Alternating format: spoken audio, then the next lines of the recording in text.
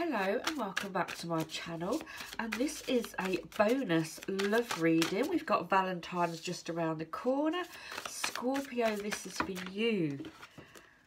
What's happening in your love, okay? And this can be for singles and this can be for couples. Let's pull one more card. Scorpio love reading. What's happening for you coming up this month and the next few months? What's the big love messages and love things that's happening for you in 2023? One more card, Scorpio. Come on, let's have one more card for your Scorpio love reading. Okay, and it doesn't seem to want to come out, so we're not going to force it. But Scorpio, we've got the Queen of Pentacles here. We've got you in your relationship quite sort of grounded. You know what you want. You know what you like. You know your boundaries, okay?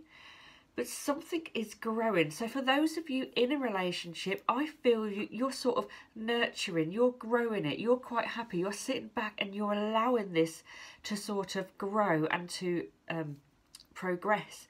For those of you single, then hopefully something around you is now blooming. It's growing.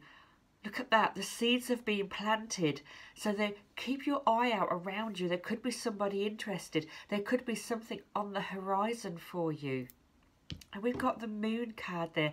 That's about being guided, possibly in your dreams, your general intuition. It's about seeing two sides to it. Obviously, when you're in a relationship, Scorpio, you have to see each side of everything. So this is sort of saying that you are, at this present moment, in a good frame of mind. You're capable and you're willing to see both sides. And that's good, because in a relationship, you have to compromise. You have to come together. And look at that. Discipline. You're disciplined in your relationship, okay? You're willing to listen to the other side, to share, to take turns. You're disciplined to make changes that are necessary in your relationship.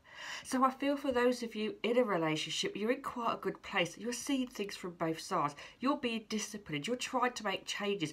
You've noticed what problems were created before. So you are trying, Scorpio, okay?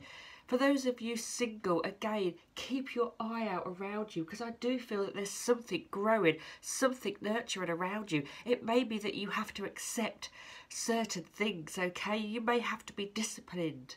I hope this reading resonates with you, Scorpio. Have a lovely Valentine. Thank you for watching, and I'll see you again soon.